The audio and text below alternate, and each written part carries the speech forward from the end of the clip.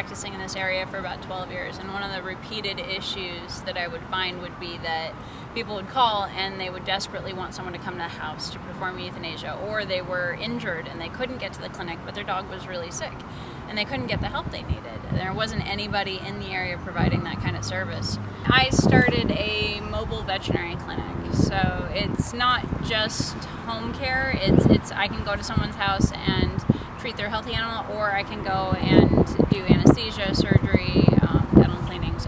Everything that a regular vet can provide, I can provide at home. So when I was looking up for how to do a business plan and what it was involved in a business plan, I came across the SBDC's information online, and I emailed SBDC, and Mitch got back to me right away. And he helped me put together a plan, and not only just a business plan, but also the financial projections that the banks need to decide whether or not you're a risk they want to take.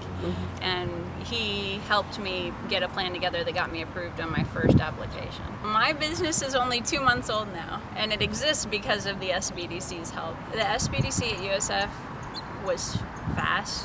They were flexible. Whenever I had a question, Mitch was back to me right away with an answer, or if he didn't have an answer, he had a guy he was going to go talk to and get an answer for me. And I can't even describe how relieving that was, jumping into waters that I didn't know, to have that kind of help.